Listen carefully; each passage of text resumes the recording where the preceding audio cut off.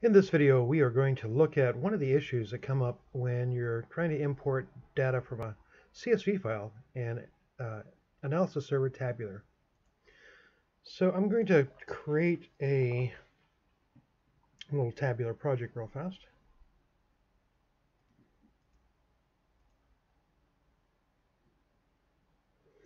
Tabular, and we'll take care of that. Let's see, on this machine I am running 2014, I believe.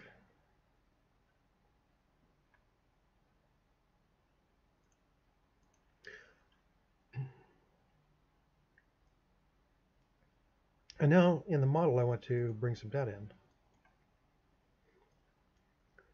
So to do that, I'll use this import data wizard. Go down, I'll try to bring it from a text file.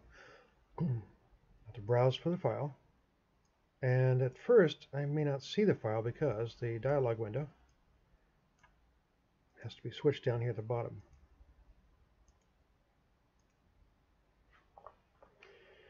Now, according to this, it's got an error message. And that's because it says the provider is not registered on the local machine. So that's an issue. So what you need to do is you need to go find it. Now the file that you're looking for is found on this website. Just type in this here at the top on any search engine and it'll bring you here. At that point you can hit download and download either the 64-bit or the 32-bit. Now sometimes what you're trying to do demands 64 and sometimes 32. It really depends. So here I've actually installed or downloaded both of them. And I'll install the new one, 64-bit, because I have a 64-bit operating system.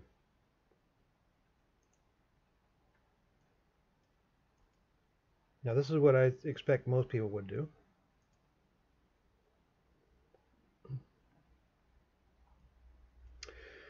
And if I come over here to see my programs, applications, programs, and features, which you can get to by just going to settings and then apps and features, I have it installed right here on today's date, and there it is. Now that's a 64-bit version, and we're going to go back to Visual Studio, and we're going to try this again.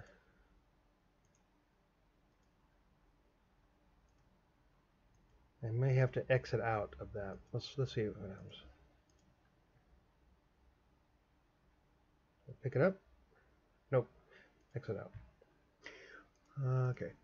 Import test or text file. Browse. Come separate it. Pick it up, and yay! It's going to work. Okay, so everything is looking fantastic. Let's hit the next button and watch what happens. I use my service account. Error. What? Everything was looking so good. It says it's not registered again. You can see that or not. Let me zoom in a little bit. Yeah. And the problem is, and this happens kind of on a regular basis, is that if you install the 64-bit, it may not work. You may need the actual 32-bit. And when this occurs, your only option is to uninstall it from here.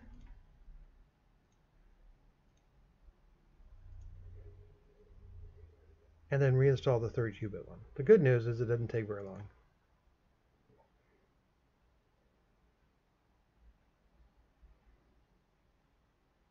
And now it's gone. I come back, I install the 32-bit one.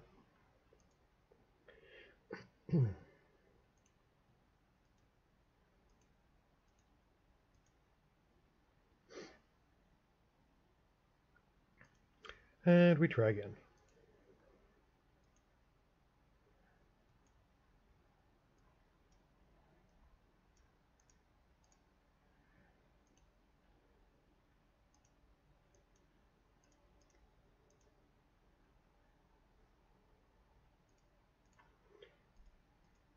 Come on, and finish.